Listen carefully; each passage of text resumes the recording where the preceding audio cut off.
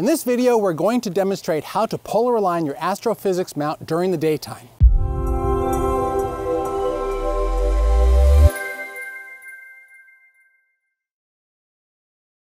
Astro-Physics mounts have unique reference park positions that make daytime polar alignment possible and accurate. If you cannot set up the night before, daytime polar alignment is a great option for solar observing and imaging, including eclipses, of course, getting up and running quickly at a star party, or getting a head start on a night with a busy observing schedule.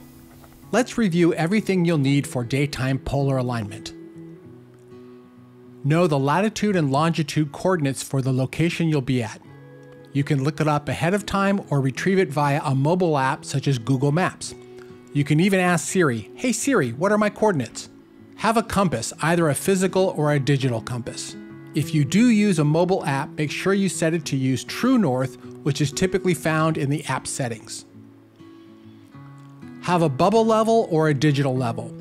We demonstrate both, and for the app we use one called Level for iPhone.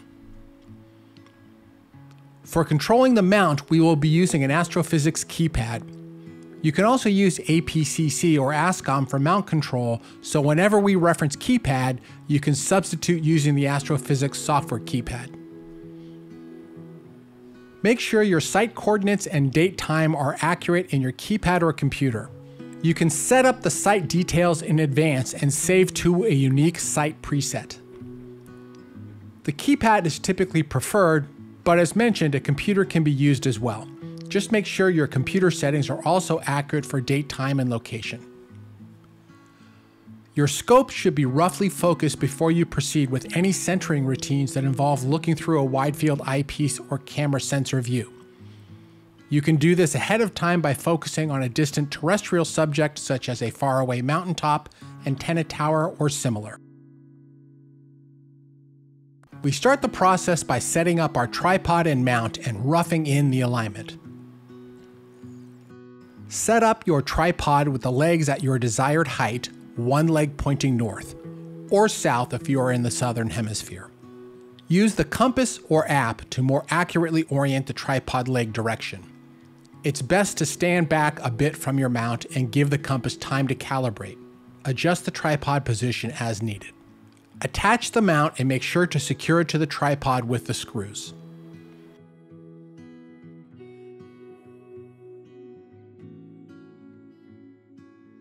At this point, it's a good idea to make sure your mount's azimuth adjuster is roughly in the center so you have room for adjustments in both directions. Adjust the tripod legs to level your mount using the bubble level as a reference. Adjust the mount's altitude to match your site's latitude. For example, if you are at 43 degrees latitude, adjust the mount's altitude to 43 degrees. The altitude scale is etched on the side of the mount.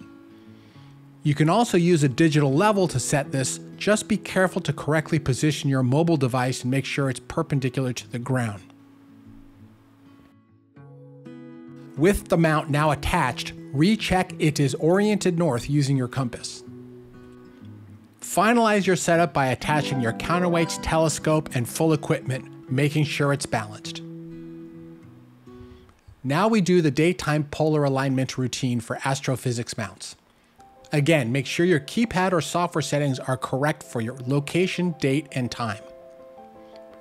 Loosen the clutches and manually position your mount in Park 1 position. This is what Park 1 looks like in the Northern Hemisphere and in the Southern Hemisphere.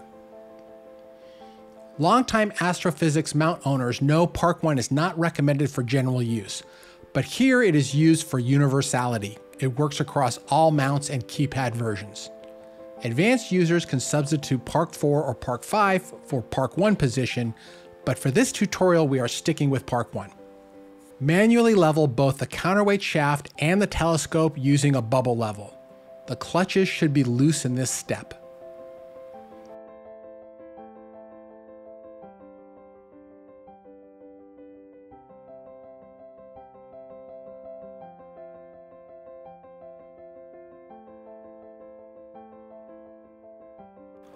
Once both are level, snug up the clutches.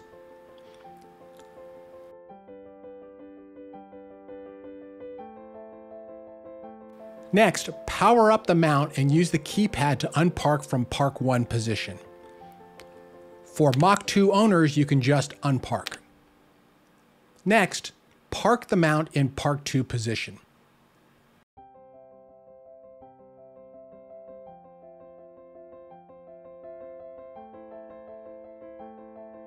Loosen the deck clutch and level the scope with the bubble level.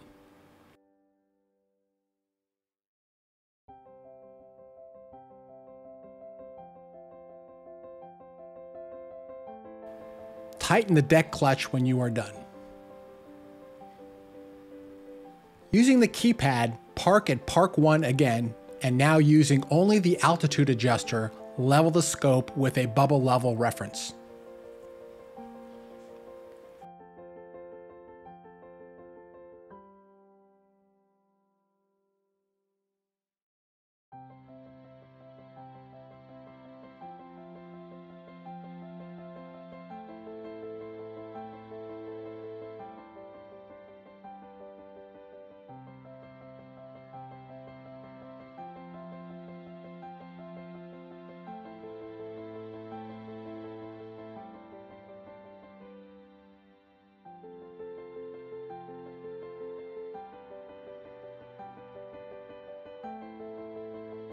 When you are done, snug the altitude locking knobs. Now, use the keypad or computer to go to a visible target, such as a visible bright star, planet, or the sun. Your telescope will need to be focused to see the target. If you are going to the sun, make sure you have the appropriate filter in place before slewing the mount. Just as a side note, for the 2024 eclipse, Jupiter will be slightly west of the sun, and Saturn and Mars are slightly to the east. Venus will also be visible.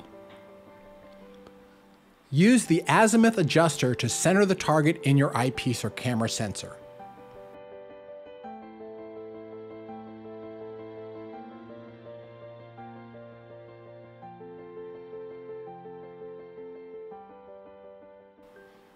You are now roughly polar aligned.